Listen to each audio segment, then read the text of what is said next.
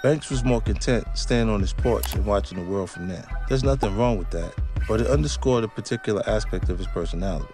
Banks wanted things to come to him, as opposed to going out and getting them for himself. That's not me trying to assassinate his character. The guy has Lazy Lloyd tattooed on his arm. He literally wears his laziness on his sleeve.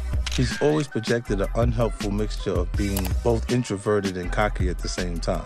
The kind of person most comfortable being a big fish in a small pond. If Banks was hanging out in the studio with a bunch of unknown MCs, he'd be very confident. He'd enjoy being the center of attention. But if I suddenly showed up, he'd feel like he got demoted. He'd be bitter. He didn't feel like the center of attention anymore. I get it. I can take up a lot of the air in the room.